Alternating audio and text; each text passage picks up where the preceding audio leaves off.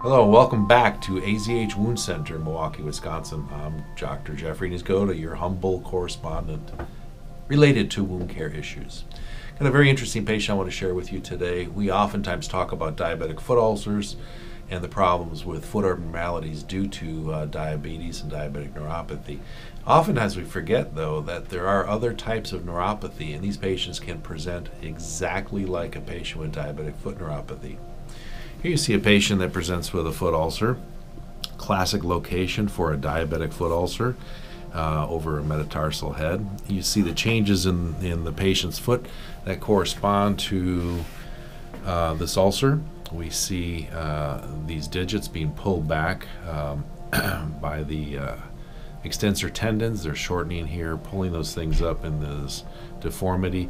And when we have a deformity of the digits like this, we know that we plantar flex the metatarsal heads, and this metatarsal head is what is taking the pressure and the impact when the patient's walking.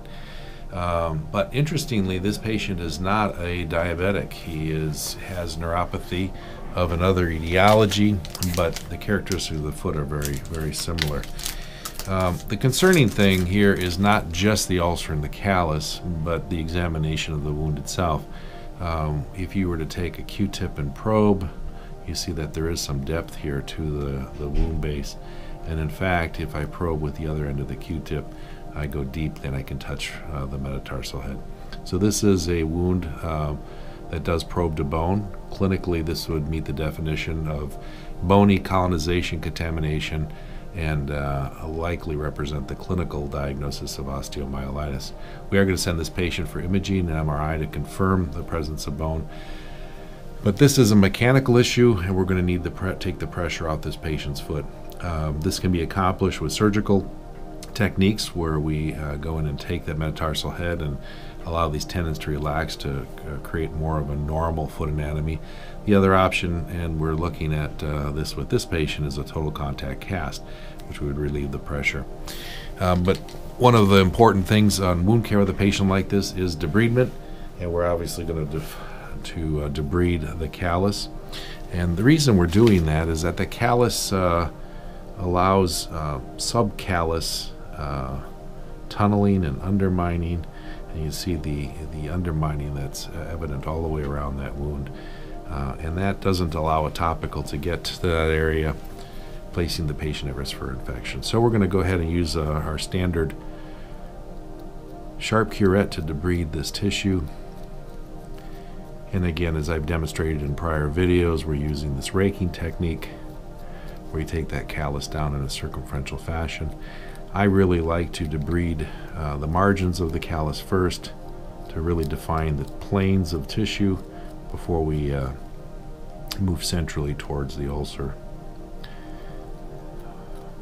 Once again, as we're debriding, I can test the depth of my debridement by just palpating the tissue with my thumb.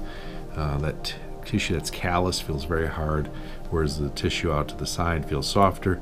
And when you get a soft tissue on the margin of the ulcer, you can appreciate that you're reaching the end of the depth of your callus debridement.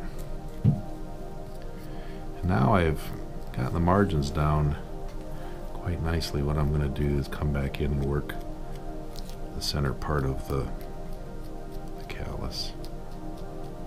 So you see I've raised that callus lip. I'm going to come back and take that.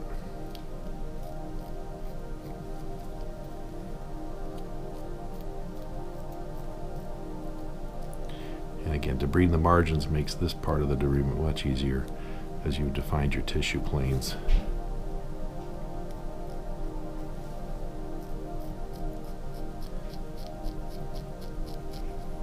And you see as we take that callus away, the tissues underneath are starting to express themselves.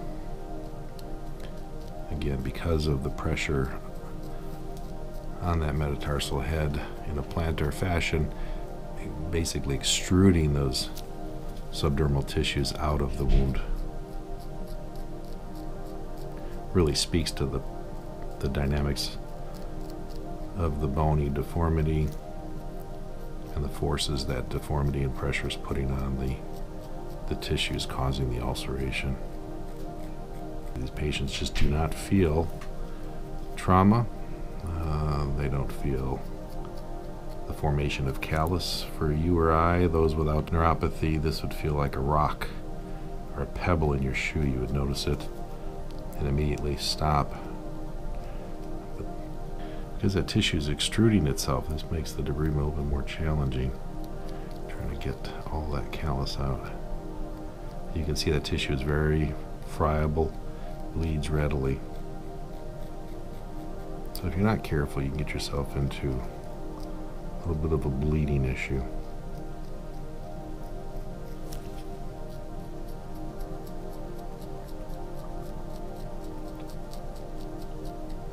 You see how thin we are right here. And we're just about done with our dissection. This tissue feels very soft all the way around.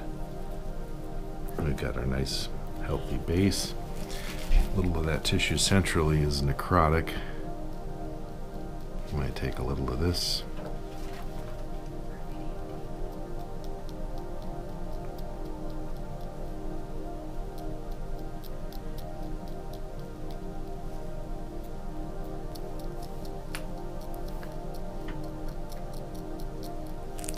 And there we have it. That's probably all we need to do for today. So we've essentially created a fairly flat ulcer surface. I hope you've enjoyed this edition of the Wound Care Window and the explanation of not all foot ulcers are diabetic. In fact, there are patients with neuropathy that present classically with a neuropathic ulcer.